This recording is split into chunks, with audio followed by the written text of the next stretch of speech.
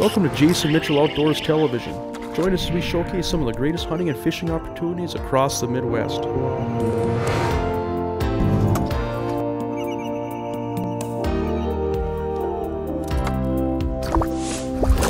There, we got him. Whoa! There's a fish. Oh, just like that. Thanks so much. That's a beauty. Got it. Today's show is brought to you by these fine sponsors: Yar-Craft Boats, Evinrude BRP, Jason Mitchell Elite Series Rods, North Dakota Tourism Legendary, Cooper Chevrolet, Clam Ice Fishing, Northland Fishing Tackle, US Reel, Trigger X, Salmo Fishing Lures, and Bionic Line.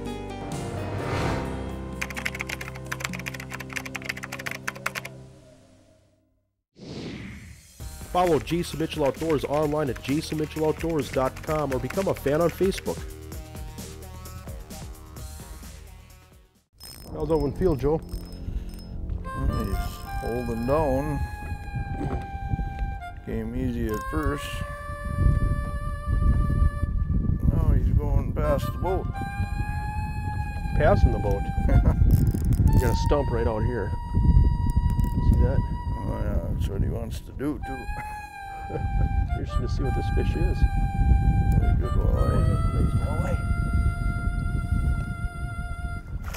There we go. Boy, isn't that pretty? Feels a little different having somebody down for me. That is pretty, huh? Welcome to this episode of Jason Mitchell Outdoors. I tell you what, we're in a region that has a lot of water, literally hundreds of lakes, so many different fishing opportunities, and this area just keeps getting better and better each year. Northeastern South Dakota and that Glacial Lakes area, we're fishing with a gentleman who I would say, in my humble opinion, probably spends as much time out here as anybody, Joe Honer. You can catch fish during the day, you don't have to wake up early. A lot of cases you don't even need wind, obviously you get wind out here, but and a lot of times the wind will actually help the bite, but if you don't get it, the water usually has enough color where middle of the day can be the best time of the day, can't it? Yeah, like you say, this last week they've been lighting up around noon, 1 o'clock. Generally speaking, your worst walleye hours, but they just rise up off the bottom and start going like crazy. And that has to be attributed to just the watercolor? That, and I think it's primarily, you know, your worm, your invertebrates. Yeah. Your freshwater shrimp and there. That fish just drilled it.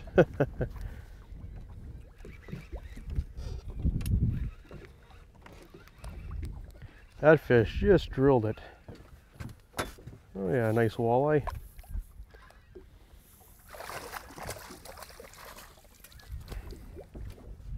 Another thing that strikes me too, Joel, is just the number of lakes. I mean, how many lakes are within 60 miles of us? Oh, hundreds. If you're counting big sloughs that have turned into lakes, you know, there's 15 lakes actually within 15 miles of Eden. Then they're getting where they, you know, they have all kinds of things to offer. They got the deep rock piles, they got everything. It's not just fishing a shallow bowl no more. This lake's got 34 feet of water in the basin now. It looks better. We're right off the end of that point there. Oh, there's a nice big perch. Oh yeah. Isn't that pretty? And that is another species that this area is well known for, but a lot of people are fishing for perch in the wintertime, but I tell you what. There's a bunch of them that size and bigger in here. If you're like me, you'll take these any time of the year, anytime you can get them, huh? They're my favorite eating. Yeah, isn't that a beauty? 12 inches. And I hate to say it, but in this area, this is kind of a small one, isn't it? They get a lot bigger. I mean, there's obviously a lot smaller perch around, but boy, some of the fish. I mean, they'll see fish over 2 pounds in this area pretty consistently each winter, won't you? Yeah, we get about a half a dozen to a dozen that are over 14 a year. You know, that's about 2-pound class, and they're so thick.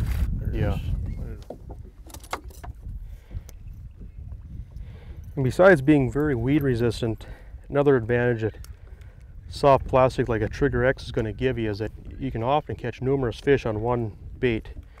Catch several fish on it until they basically tear it up. But what we're doing is we're putting a Northland spinner harness. We're hooking the Trigger X. We're using the fluke tails, the worms, the leeches.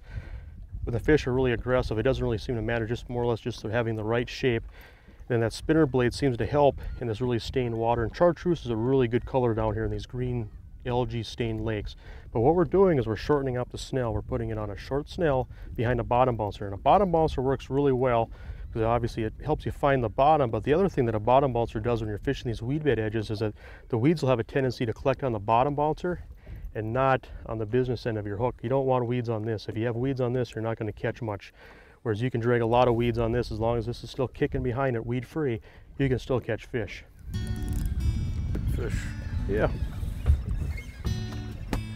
Coming with the net here, Joe. There we go. That's a beauty there.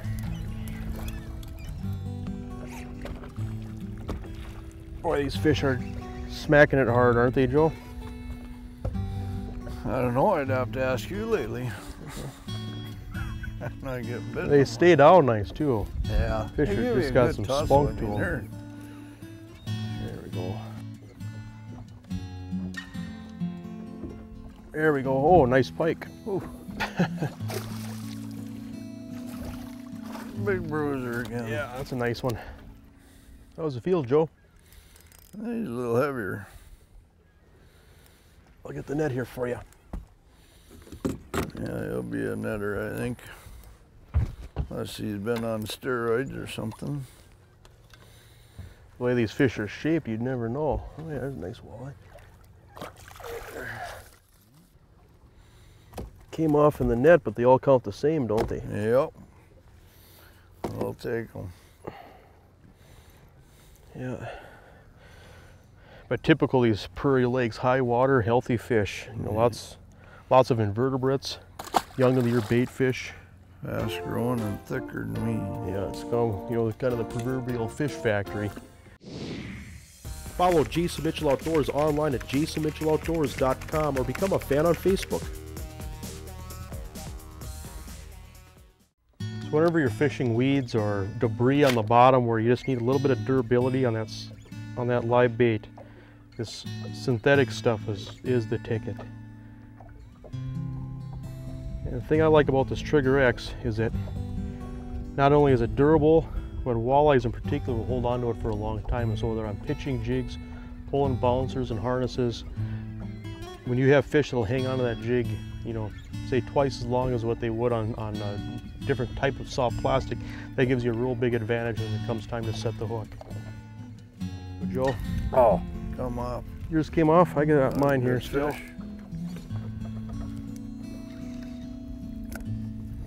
That'll be right there, sir. Yeah, nice fish.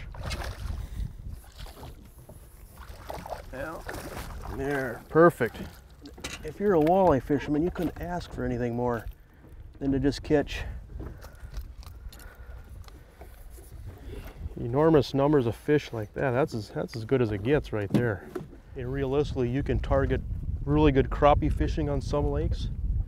Smallmouth bass, they get enormous down here in this area.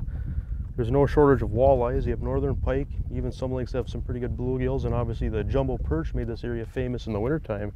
So you can kind of pick your poison. What's interesting is some of these lakes have a pretty good fish variety where they have a little bit of everything, but there's some lakes, for example, that are phenomenal smallmouth lakes. Yeah. Some lakes that are full of walleyes, and you could fish, you know, a couple different lakes or more a day if you wanted to. There are different kinds of bodies of water, you know, depending on how you like to fish them. There's a lot of backwater for the... There's some great largemouth bass fishing, Clear and Roy. Mm-hmm. You know, they've caught a lot of fish in that 5 to 6 pound range and up to 7. A lot of times you'll mark fish in these spots where you're catching them, and so trust your electronics. There's so many fish in these lakes that a lot of times when you find them, you know, you're going to see them. And the program here is pretty similar to a lot of these lakes down here. You can see the weed beds. It's the middle of summer, and obviously earlier on in the summer you might not see these weed beds reaching the surface, but come late summer, you know, you can see wherever there's weed beds. You basically run along the outside edge.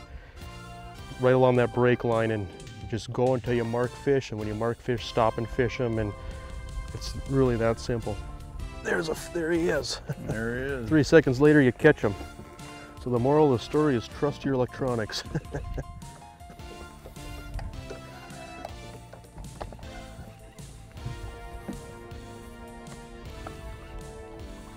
Staying down nice. Yeah, just a fun, scrappy fish. Oh yeah, there's a beautiful walleye there. Isn't that a dandy?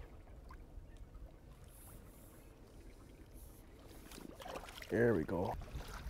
Oh, thank you, Joe. Thank you for just an incredible day of walleye fishing. If you like to walleye fish, this is just definitely an area to put on your radar. Special thanks to Joe Horner, who put us on in the Fish a Day. And if you'd like to find out more information on fishing with Joe, we'll have his information on the bottom of the screen. If you want to fish this area, a great resource to check out is at South Dakota Glacial Lakes Tourism Association. It has a website with a lot of information, lodging, dining, guide services, accommodations, and a lot of other things to do besides hunting and fishing. We'll see you next week on Jason Mitchell Outdoors.